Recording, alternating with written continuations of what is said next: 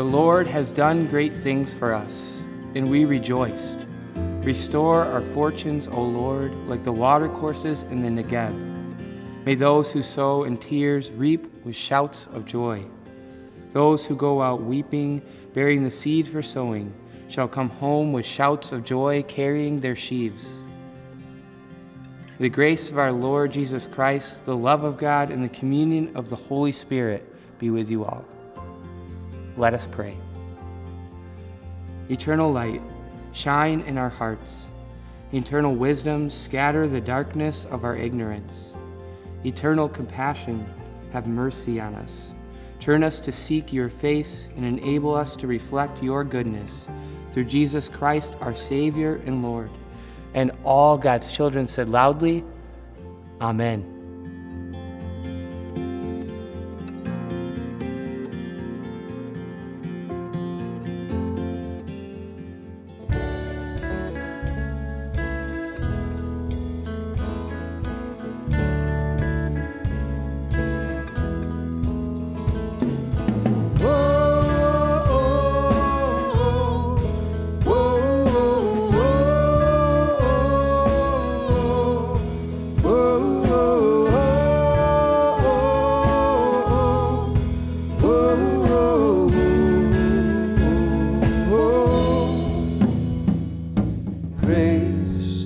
Shown me grace, you've lifted my shame, drawn me with loving kindness, washed whiter than snow. You have redeemed and made me whole. Jesus, you have won me, you've broken every chain with love and mercy. You've triumphed over death, and you are worthy of glory and praise. Love, you've shown me love by leaving your throne, by bleeding and dying on a cross, that wonderful cross that took all my guilt and sin away. Jesus, you have won me, you've broken every chain with love and mercy. You've triumphed over death, and you are worthy of glory and praise.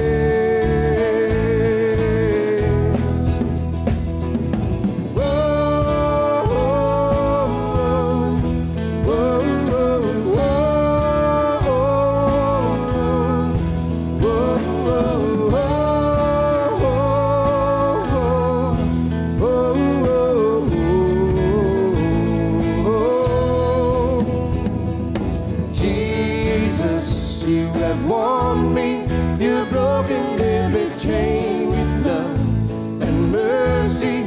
You've triumphed over death, and you are worthy of glory and praise.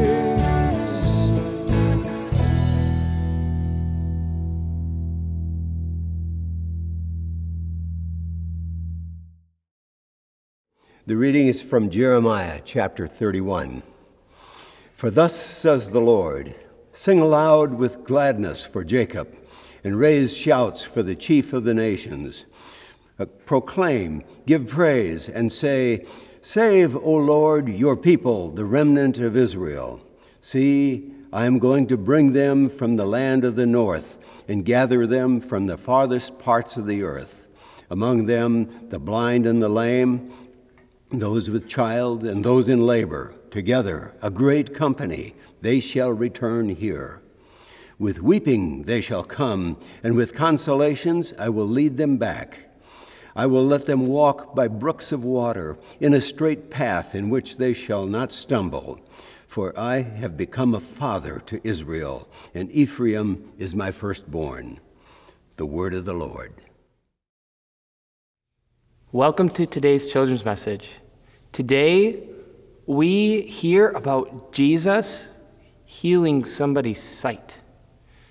And there's more to this story. This person was somebody that was yelling through a crowd to Jesus, knowing that Jesus could help them. There's something that happens here, though. So there's actually a lot of people in the crowd that are also following Jesus that are telling this person to stop. Stop yelling. Go away. We don't have time for this. But this person continuously knows that Jesus is there. Jesus answers. Jesus shows us that he is there for everyone, even the people that we sometimes think should just go away or be quiet. And Jesus heals their sight, and they can see again. Now, that makes me think about some of these things that I have here. I have a pair of glasses, because without those or my contacts I have in my eyes, I can't see very well. And I have another pair of glasses like this one. And I also have some other things here. It's this bracelet that sits on my desk, and it says beloved, or this cross that also sits on my desk, and I can hold it in my hand. And I have this one that stays at my house with me too, and I can do the same thing. It fits right in my hand. And I think all of these things for me are a lens, a way that Jesus helps me see the world. What I mean by that is the glasses literally help me see, but knowing who Jesus is and listening to how Jesus loves others is also like glasses that helps us see the world, helps remind us that we can say, Jesus is for you too, not just for me, but for everybody. And that's what the cross and things like that remind us of too, who Jesus is and how Jesus helps us see the world with love, grace, and peace.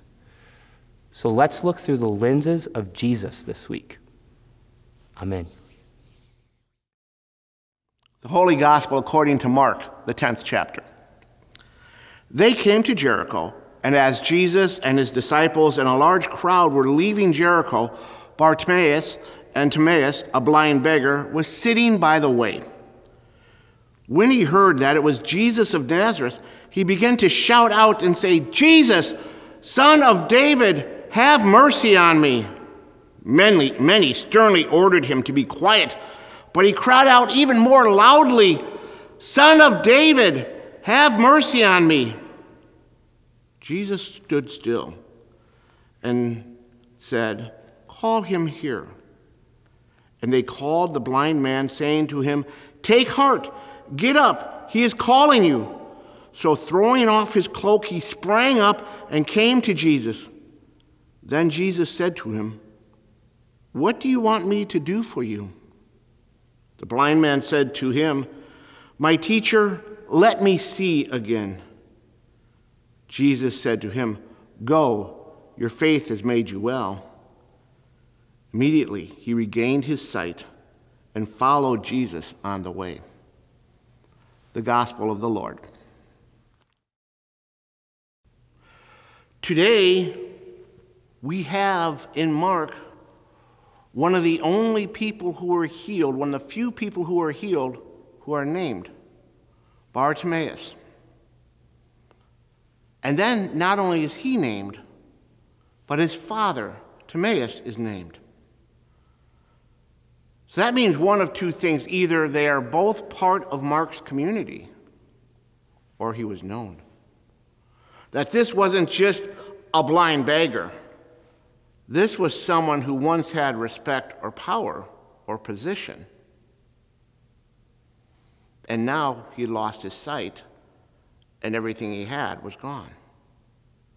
Or it could become he became a very respectful member of the community of the way, which is what the early church was called. You might have noticed in the reading that I didn't read roadside, I read on the way, because that's actually how it's written, pointing to the name of the church, the way. They are on the way of discipleship of Jesus. They are on the way of ministry and mission. They are on the way of bringing the good news to the world. They are the way. We are the way. So Bartimaeus shouts out, Jesus, Son of David. This is the only time anybody calls Jesus the Son of David in the book of Mark. So he has some knowledge, scriptural knowledge, knowing that it's going to be the son of David, it's going to be the messianic line, in that line that's going to come and save Israel, and save the world. So there's some knowledge in this. This isn't someone who spent their life in need. This is someone who has fallen into need. What happens when he shouts out? The crowd does what most of us do. Not wanting to embarrass our community, we hide the brokenness. So the people of Jericho go, "Shh, be quiet. Don't disturb the teacher. Leave him alone." We might do the same thing with people who we think aren't quite right. They don't give a good view of our community. In a park on Washington Avenue, there's a group of people who have set up tents to live. They've recently been removed because it doesn't look nice.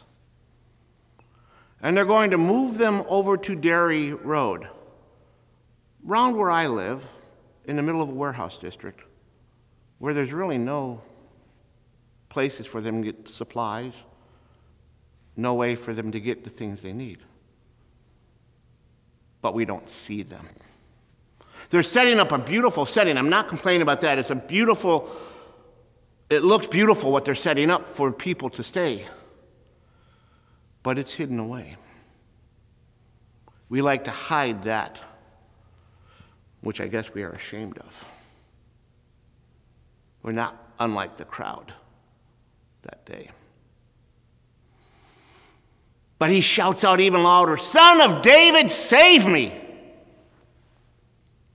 And Jesus says, "Tell him to come here.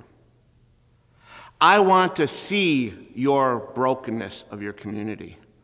I want to see one who you were trying to hide, one who you were ashamed of. Bring him to me." And then this man who has nothing throws off his cloak, the one item he has, the thing that keeps him warm, the thing that covers him from the sun. He throws it off, leaving it on the ground, possibly to be taken, and runs to Jesus. I find that interesting. Unlike the rich man who wouldn't leave any of his stuff and walks away from Jesus, this man leaves basically the one possession he has and runs to Jesus. Jesus says, "What do you want me to do for you?" He knows, but he wants Bartimaeus to claim it. I want my sight back. I want my life back. Because in this culture, a person who is blind is seen as unneeded, as one who is blind probably because he did something wrong. And so he's hidden. I kind of have that feeling when I see someone who is living on the street. They must have done something wrong. It must all be their fault. At least I am not responsible for them. And so I hide them out of sight. He says to him, "I want my sight back. I want my humanity back, because in this culture, I am no longer human." And Jesus says, "Your faith has made you well. You see." And then he doesn't leave. He follows Jesus on the way. He becomes a disciple. He becomes a member of the way who's named and known. He becomes a disciple who follows Jesus for the rest of his life.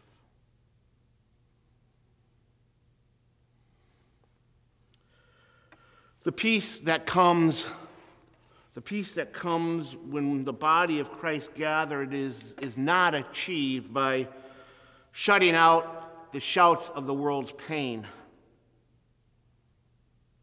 When I was in Guyana, the poorer churches didn't have windows. They were just open so the breeze would blow through. And I asked the pastor, why don't they put up windows? And she said, well, it helps keep the church cool, but they can also hear the cries of the community. They can hear the cries of the community. When the body of Christ gathers, it's not achieved by shutting out the sounds of the world's pain, but through the hope that wherever those shouts ring forth, God is already present, listening, ready to care, to give, to heal. God is listening, preparing to send us out to be God's ears, eyes, mouth, and hands. As you listen to your own life, what do you hear? How is God calling you? How is God calling us to respond to the cries? Do I even hear the cries?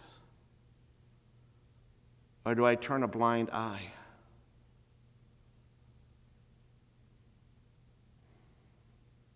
I find that we have a tendency to hide that which we think is ugly, even if they're children of God. I seem to deny their humanity,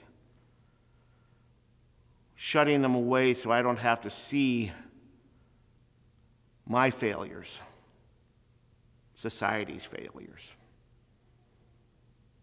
I don't have to look upon the forgotten, the unnamed, the broken. But in this story, we find that they are named by God.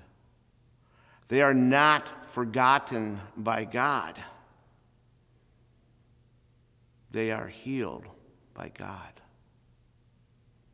And the way God does that is with the people of the way.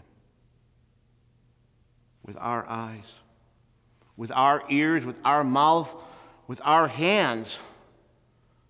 We're called to bring that which is hidden to sight, to bring healing to that which is broken, to bring hope to the hopeless, to bring peace to that which is shattered and broken,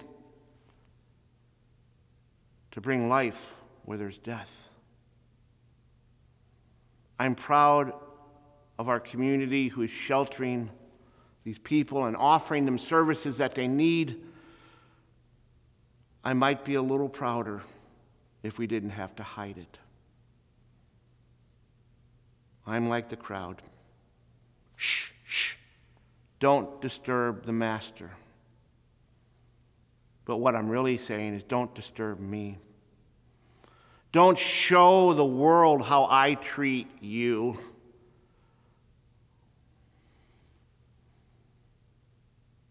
I confess that I have not been the ears, the eyes, and the mouth, and the hands of God.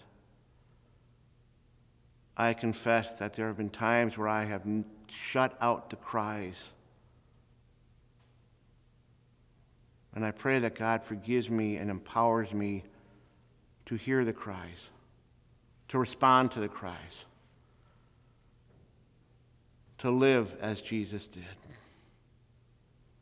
Jesus, Son of David, save me. Amen.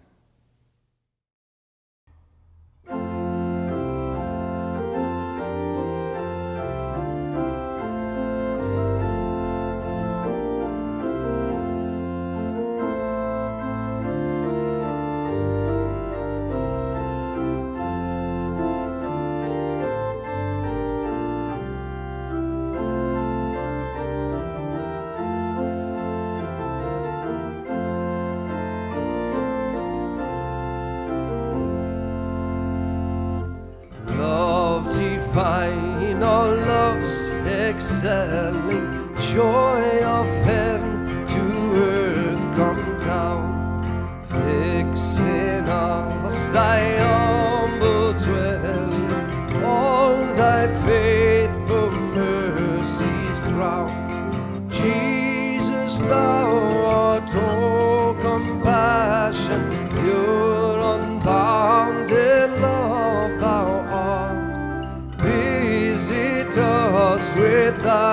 salvation enter every trembling heart.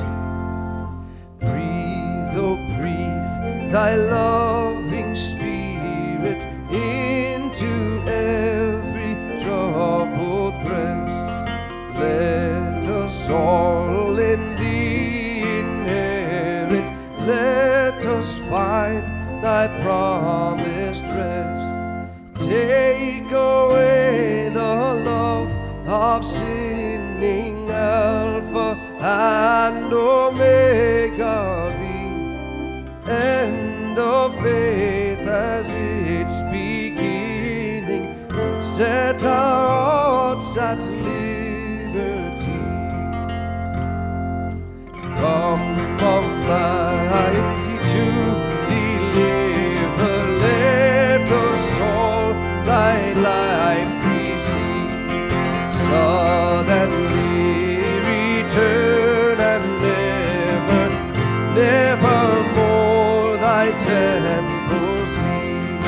Thee we would be always blessing, serve thee as thy host above, pray and praise thee without ceasing, glory in thy perfect love.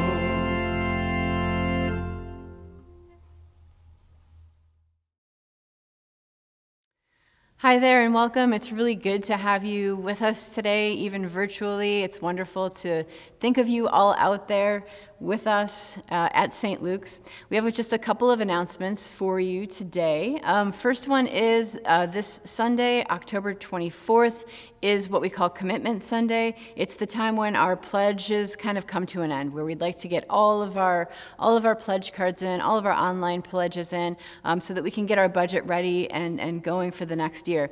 So just a reminder, if you haven't done it yet, if you could just fill out that pledge card, either in person, if you stop by here, you can put it in our offering plate, or you can hand it in the office, you could mail it in, or it's also super easy to just go to the website and fill in a form and you can just submit right there. So just a reminder to get that done if you haven't. Thank you so much for that. Right, also we do have a new member class coming up. It will be November 7th in person. If you are interested in that, just go ahead and go on the website and fill out the form for more information, and we'll get you on the schedule. Basically give you some information, let you know what the resources are here, kind of get to know you a little bit better is basically what we want to do. So go ahead and sign up for that if you'd like to come in person. If you are uncomfortable coming in person and you would like to do something more sort of an online virtual thing, again, go ahead and fill out that information, and we can get back to you with some different ways we can get together with you online as well. So we look forward to doing that, looking forward to seeing you, and thank you so much, and it's wonderful to be with you. Set free from sin and death, and nourished by the word of truth, we join in prayer for all of God's creation. Holy One, for the gift of the church handed down through the ages, and for all who carry on the servant ministry of Jesus, we praise you. Send your Holy Spirit upon all who are discerning calls to ministry in its many forms, and equip them with your gifts. Creating One, for the lush and abundant habitat you provide for all your creatures, we praise you. Provide healing for the earth so that waterfowl, reptiles, wild horses, dolphins, and all living things flourish as you intend. Suffering One, for all who work toward peace and who lead nations with a servant's heart, we praise you. Bring justice for all who suffer violence, persecution, discrimination, hunger, poverty, and homelessness, and create places of refuge for all people. Merciful One, for all who do the work of healing in mind and body and spirit, we praise you. Surround and comfort all who struggle with depression, anxiety, cancer, diabetes, dementia, or any illness, that all may be healed. Sustaining One, for all who volunteer for the vitality of this congregation, we praise you. Strengthen and encourage greeters, ushers, office volunteers, bakers, counters, committee and group leaders, teachers, students, singers, nurturers, and all who serve with generous hearts. Today we lift before you especially Kelsey and Patrick Cushman, Cameron and Rowan, Deb and John Daggetts, and Maddie and Isabel, Sharon and Kendall Dahman, Bo and Milan, Eric and Lori Dalrymple, Jordan and Tucker, James and Marilyn Dalton, Betty Dauk, Greg and Linda Dauk. Risen One, we thank you for those who have shaped your church and shared your gospel. Through the witness of the saints, continue to inspire us with hope until we are all gathered at your eternal feast. Confident that you hear us, O God, we boldly place our prayers in your hands through Jesus Christ, our truth and our life. Amen. Let us join in prayer as the Lord taught us. Our Father, who art in heaven, hallowed be thy name. Thy kingdom come, thy will be done, on earth as it is in heaven. Give us this day our daily bread, and forgive us our trespasses, as we forgive those who trespass against us. And lead us not into temptation, but deliver us from evil. For thine is the kingdom, and the power, and the glory, forever and ever. Amen. And now may the Lord bless and keep you. May the Lord's face shine upon you with grace and mercy. May the Lord look upon you with favor and give you peace. In the name of the Father, and the Son, and the Holy Spirit. Amen.